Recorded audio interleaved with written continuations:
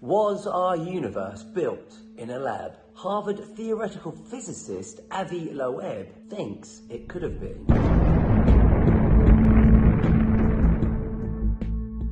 One of life's biggest mysteries surrounding our existence is what happened before the Big Bang. Where do we come from? Did the universe emerge from a vacuum fluctuation, the collapse of matter inside a black hole, or the string theory multiverse theory where MIT cosmologist Alan Guth says everything that can happen will happen an infinite number of times? A less explored theory is that it was created in a laboratory. As of yet, we do not possess a predictive theory that combines the two pillars of modern physics, quantum mechanics and gravity. But a more advanced civilization may have accomplished this feat. Our universe has a flat geometry with zero net energy, so the technology could have already been developed by superior beings to create a baby universe through quantum tunneling. That's Avi Loeb's theory, at least.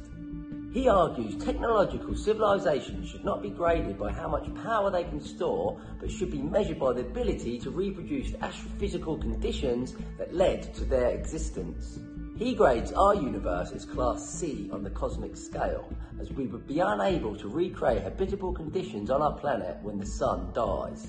A Class B civilization could adjust conditions in its environment to be independent of its host star. And a Class A civilization could recreate cosmic conditions that give rise to its existence and able to create a baby universe in a laboratory.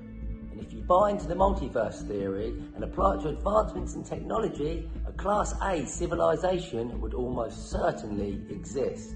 Or maybe it was created in 6 days. Who knows?